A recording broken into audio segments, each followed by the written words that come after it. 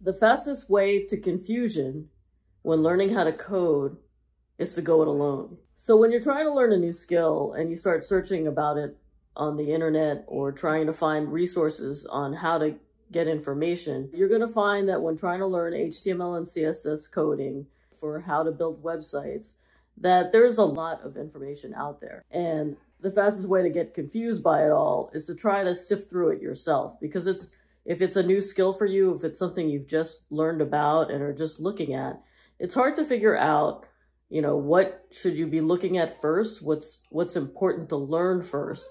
And that's the advantage of taking a course, because with a course, you can be directed to what's important, what's the first thing that you should learn, what are the most important things for you to focus on.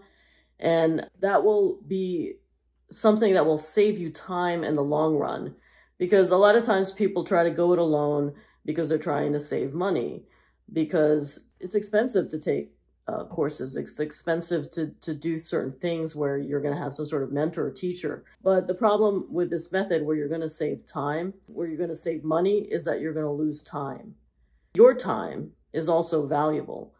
So if you want to learn a skill fast, the best way to do it is to take some sort of paid course where someone who's an expert is going to help you along to figure out how to learn it the best way.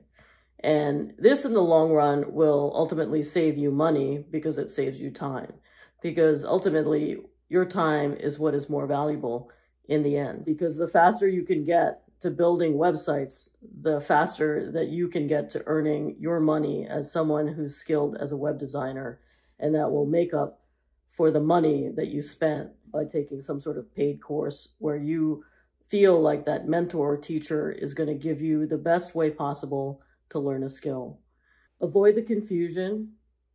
Take a course where you feel like the mentor or teacher is someone that's going to direct you, to help you, and guide you to learn this new skill that you've set out to master. Presented by Designers Learn Code.